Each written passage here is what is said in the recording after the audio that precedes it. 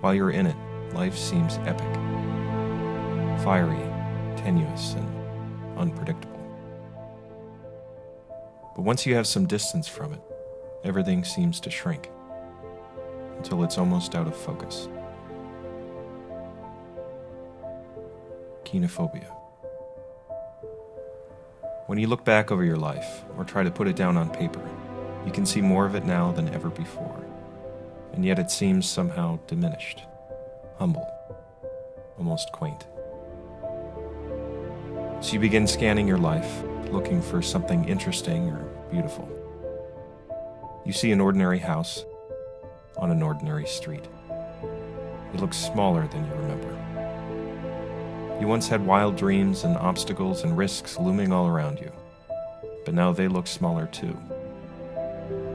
You remember giants and goddesses and villains, but now all you see is ordinary people, assembled in their tiny classrooms and workspaces, each of us moving around in little steps, like tokens on a game board. No matter how many times you rolled the dice, it was always these little moves here and there.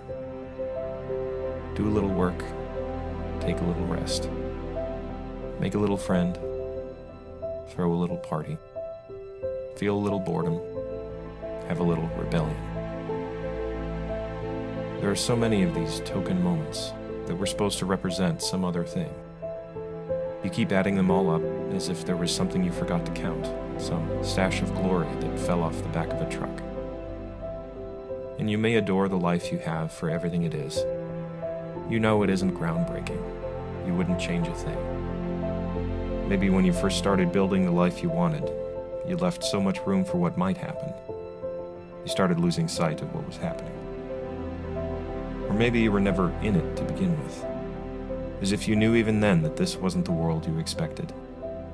A world so low and common you tried to keep your distance, floating somewhere above it, where nobody else could look down on this life you built. Nobody else but you.